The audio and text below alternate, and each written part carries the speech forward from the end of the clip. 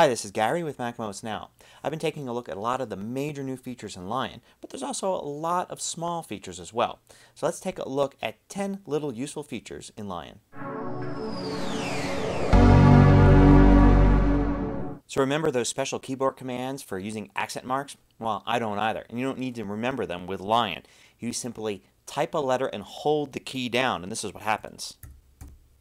I hold down the E, and this little menu appears. And now I can type one of these numbers underneath to quickly select the accent mark that I want. I'll just type number 1 here. Ever wish you could cut and paste a file in the Finder, not just copy and paste? Well, now you can, but it's a little different. You select a file, you go to copy, there is no cut as before, then you go to a new location, and now you can paste that item, which will make a copy of it and leave the original there, or you hold down the Option key and Option Command V will move the item there. You can see it took it away from here and moved it there. So essentially doing a cut and paste, but it does give you the out that you could stop in the middle and the file won't end up in limbo. It'll just remain in its original location. So in Lion, you can customize what is shown in System Preferences. While looking at System Preferences, go to View and then Customize. And then there's a little check marks next to something. You can uncheck it and click Done. You can see that no longer appears here. You can use the Show All button to actually look and find that item even though it's not listed, and you can always go to Customize again and add it back. Now, as before, you can go to the bottom right hand corner and resize a window by dragging. In Lion, you can do that with any corner that you want, and there's also some modification keys. For instance, if you hold the Shift key down and do it, it will keep the same basic dimensions you can see here. It'll just shrink or enlarge the window. And if you hold down the Option key when you do it, it will do all 4 corners at once.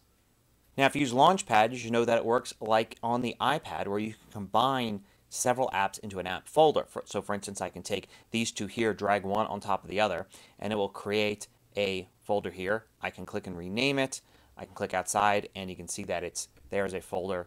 I can access it. I can drag and drop more things into it, and I can drag and drop things out of it as well.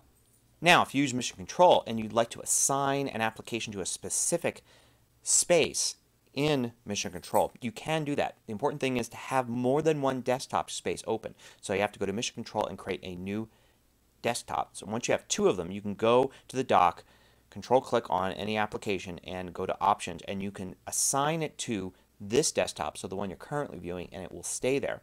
You can also assign it to all desktops, so it'll stay on all the desktops. So for instance, you could have a chat window or something open on all the desktops, and as you switch between them, you'll see that same window repeated. Or you can assign it to none, which returns it to the normal behavior of basically being assigned to the current desktop you're using as you open the windows. Now here's one that's very important to someone like me. Under System Preferences Energy Saver, you can choose to restart automatically if computer freezes.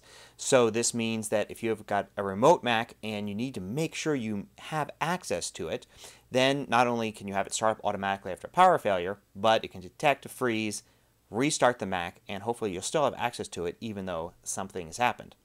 Now, a lot of people aren't used to yet the resume function in Lion. That means that if I start a document here in TextEdit and I just quit, when I return, the document's there and it's open, which is great in something like TextEdit, but not so great maybe in Safari if you just want to start fresh every time.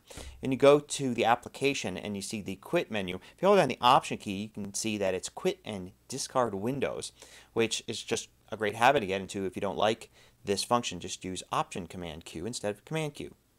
Now, a new function in Lion, if you go to About This Mac and then you go to More Info, there's a screen here called Memory. And this shows you a graphical representation of your memory slots and exactly what's in them. Makes it very easy to figure out what you need to upgrade and what you can upgrade to. Here's something new in Finder. You can select multiple files like I have here, and then go to File and create a new folder with the selection.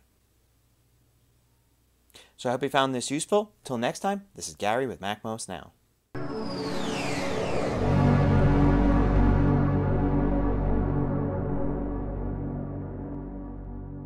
Want more video tutorials? Just go to MacMost.com, click on the videos link at the top of the page, and then you can view all of the hundreds of MacMost videos by category.